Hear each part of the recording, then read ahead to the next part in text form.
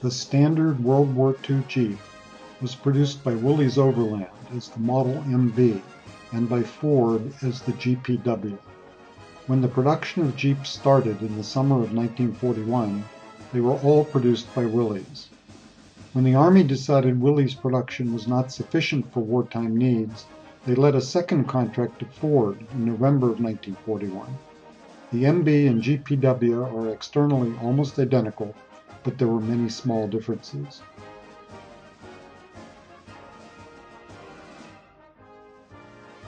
Every Jeep left the factory with a set of data plates riveted to the passenger side dash panel, or, later, the glove box door. Even though the content was standardized by the Army, Willys and Ford were able to identify which company made the Jeep, give its serial number, date of delivery, and other info. The plates, like the ones illustrated, tell you right away if you're looking at a Willys MB or Ford GPW. So all done, right? No, not really. The original data plate may be long gone, replaced multiple times by owners during restoration projects. The cleaner and neater the plate looks, the less likely it is the original. Some owners are concerned with authenticity, but not everyone. The plate may say what the owner would like the Jeep to be, but maybe not what it actually is or was. As you watch more of this video, you will learn of definite and specific indications of the Jeep's identity, no matter what the data plate says.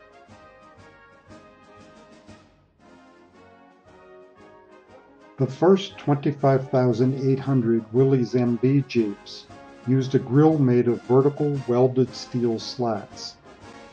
In the first months of 1942, when Ford began production of the supposedly identical GPW, they had an innovation: the stamped grille. It was much cheaper to produce and was adopted as the standard for both Willys and Ford by April 1942. If you see a slat grille, it's an early production Willys MB.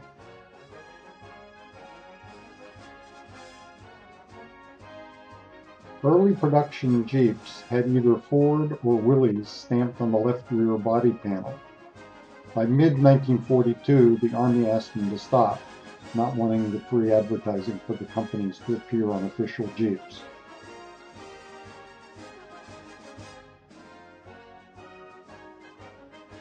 A front cross member can tell you if you're looking at a Willys frame or a Ford frame. On the Willys MB, like the one in the top photo, the front cross member is a piece of tubular steel, round in cross-section. On the Ford GPW, the channel is an inverted U-shape, flat on the top, open on the bottom.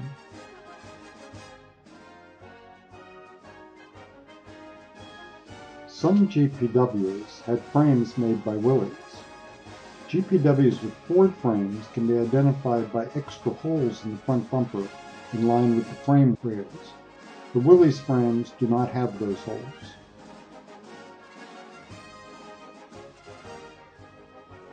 Another thing to look at is the toolbox in the rear wheel well. Each Jeep has two, one on each side. The Willys MB has a flat lid with a round recess for the latch button. The Ford GPW has an embossed lid with a rectangular recess. However, by 1944, identical bodies were being built for both Willys and Ford by the same subcontractor, American Central Body. These so-called composite bodies all had the round latch recess, but Willys and Ford each installed their own style lid as seen on this GPW.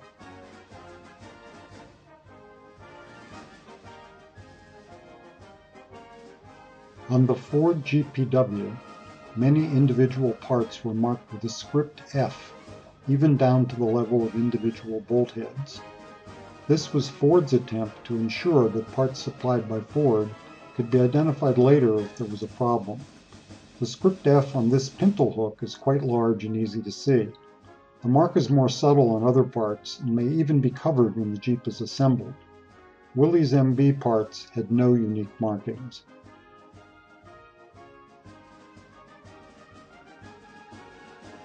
A few more things to look for. The machine gun mounting post was reinforced by a plate. but the plates differ in shape for MB and GPW. Engine block serial numbers start with MB or GPW to identify Willys or Ford origin. The MB frame had a small riveted serial number tag on the inner side of the left rail at location number 1. The Ford GPW frame had the serial number stamped into the top of the left frame rail at location number 2. Later production Willys frames had a larger serial number tag in the same location. The toe board gussets are two triangular brackets used to attach the front of the body tub to the frame rails. You can see the driver's side gusset in this Willys factory photo. Gussets were different designs for MB and GPW bodies. The body tub serial number, if any, will be stamped on the driver's side gusset. The list of differences between the Willys MB and the Ford GPW goes on, with decreasing significance. Many small distinguishing features merged when composite bodies came into use in 1944, but the biggest factor in confusing the original identity of Jeeps was the practice of mixing parts when Jeeps were repaired or rebuilt by the military. It meant that few Jeeps remained pure to factory specs or to their original configuration.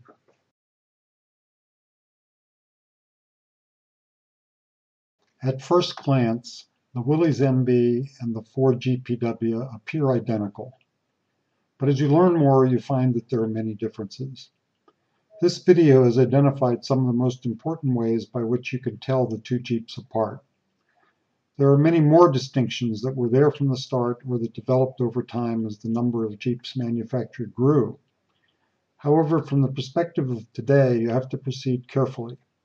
Willys MB and Ford GPW Jeeps were one thing when they left the factory, but during the war, many Jeeps were repaired or rebuilt in the field using whatever parts were available. In the decades after the war, an endless mix of surplus military parts, CJ parts, aftermarket parts, and reproductions were used and abused. What you might find on a Jeep today might be original, or it might be almost anything.